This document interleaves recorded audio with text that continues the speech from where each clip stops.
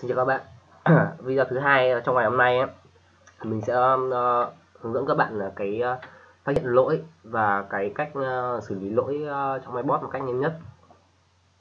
Cái việc đầu tiên mà khi mà các bạn download về ấy, mà các bạn sử dụng ấy, mà các bạn thấy các bạn start ấy, mà các bạn thấy có ghi một số lỗi thì ngay ở phần cái tab log này, cái nhật ký ở đây này, là những cái ô như này, là nó sẽ có những cái thông báo cho các bạn trước là các bạn sẽ bị thiếu những cái gì. Thí dụ như mà các bạn bị thiếu driver thì nó sẽ bạn ghi chẳng hạn như là framework là sẽ là do computer của bạn không, phải thiếu đường link gì đó, network framework 4.5.2 hay là 4.5.1 gì đấy, nó sẽ có một cái link sẵn cho các bạn. Thì các bạn chỉ cần các bạn copy vào đây và các bạn nhấp vào trên cái đường link trong web của các bạn, rồi các bạn download về, các bạn cài đặt ấy, thì các bạn sẽ rõ. Còn cách thứ hai là các bạn khi mà các bạn trong quá trình mà các bạn sử dụng mà các bạn bị lỗi ấy, mà các bạn muốn khắc phục thì các bạn làm như sau. Mình sẽ cho các bạn một cái đường link dẫn đến trực tiếp về topic của mình. Nó sẽ ghi là tổng hợp các lỗi sử dụng trong mybot, ở đây mình đã ghi sẵn ở đây rồi. Và ở đây là trong cái thông tin ở đó, ở đây mình đã có nói các bạn là bài viết sẽ rất là dài, và mình sẽ cố gắng mình ẩn hết tất cả các lỗi bằng hình ảnh, có bằng hình ảnh là cách sửa lỗi cho các bạn. Thì các bạn tìm kiếm là như sau.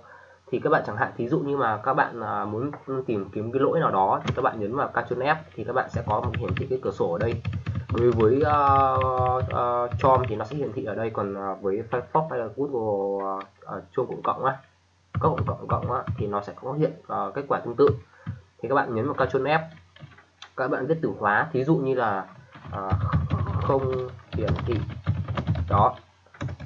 đó, không hiện start mybot ở đây, hay là các bạn không viết là như bất kỳ nào đó là lỗi language thì nó sẽ hiện ra rõ ở đây luôn.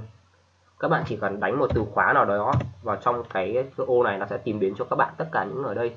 Thì các bạn sau khi các bạn tìm được rồi thì các bạn nhấn vào cái read hidden ở đây, nghĩa là các bạn đọc cái file, đọc những hướng dẫn của mình ở trong đó, thì nó sẽ bao gồm cái hình ảnh, cái nguyên do và cách xử lý. Ở đây là mình có tổng hợp mà một số rất nhiều là lỗi các bạn sử dụng, các bạn thường xuyên gặp mà mình thấy các bạn hỏi trên diễn đàn ấy rất là nhiều. Đâm ra là mình sẽ làm cái này để giúp cho các bạn, nghĩa là tương đối dễ dàng để sử dụng hơn.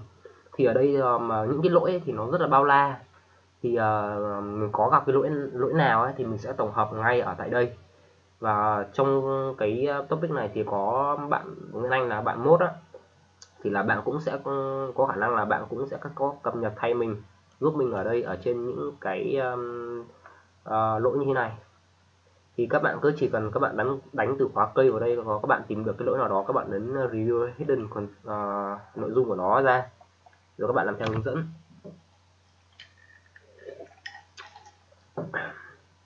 Rồi cái video này nó chỉ có đơn giản như vậy thôi, bởi vì là tất cả những các bạn nhiều sử dụng, các bạn thấy nó có nhiều cái nó hỏi nó tùm lum quá, nên ra mình chỉ làm mình hướng dẫn cho các bạn như thế này. Thì ở đây là có rất là nhiều lỗi ở đây rồi. Cái không hiện start mybot này, nghĩa là các bạn bị thiếu driver thì các bạn phải cài đặt driver cho nó. Rồi thì chút nữa mình sẽ bổ sung thêm một số lỗi vào đây sau. Rồi ở đây là mình cũng thấy nó cũng có mình đã cập nhật khá đầy đủ một số lỗi cho các bạn ở đây rồi đó. Nó không có gì là khó khăn với các bạn cả. Rất mong là các bạn sử dụng tốt mybot. Cảm ơn các bạn nha.